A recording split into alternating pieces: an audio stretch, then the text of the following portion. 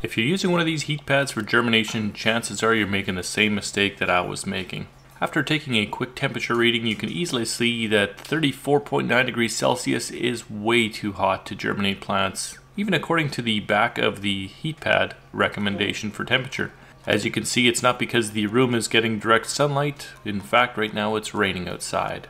And the temperature of the room isn't that warm either. It's only 19.7 degrees Celsius.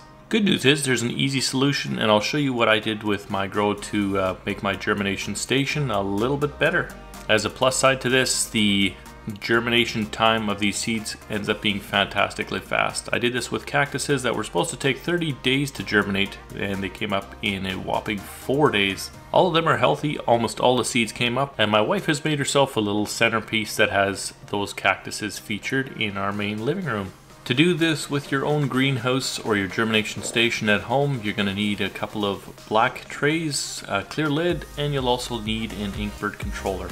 You'll also need some kind of tape and probably a scissor to cut through the tray, or a sharp knife will do the trick as well. To begin, flip the tray upside down, put the heat pad on top, and kind of mark out a spot where you can cut out the plastic tray to allow the cord to come in. Once you have that cut out, throw the heat pad inside, center it as best you can, and put the tray on top. You'll then take some masking tape and tape it as securely as you can, or whatever kind of tape you want, and get that all secured up.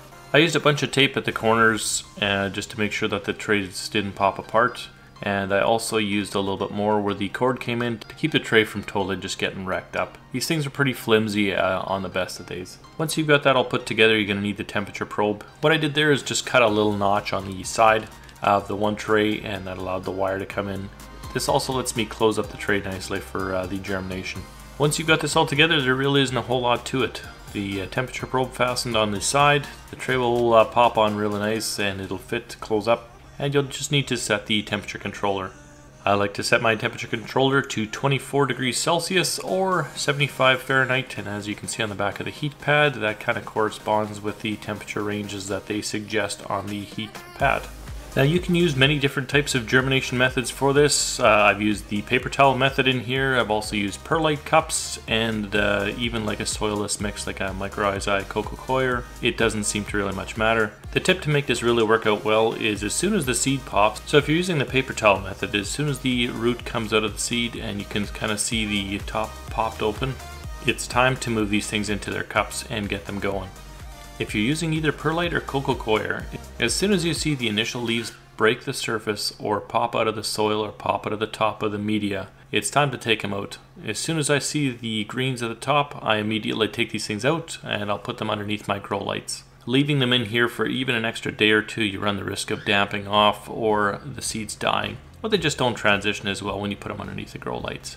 After that, just make sure the seedlings are kept moist and out in the open air, and I've found they all adapt really well to growing after this point. I've used this method for strawberries, I've used this method for bushes, trees, and really hard to germinate seeds with a lot of great success, so I hope that works well for you guys. In my backyard, you can see a bunch of the different shrubs and trees. Pretty much all the young growth that you see in the backyard here has been germinated with this method.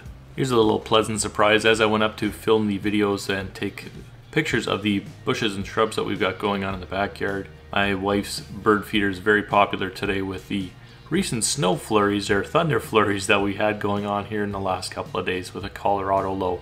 If you like these type of videos, don't forget to hit the subscribe so you can see more of them in your feed.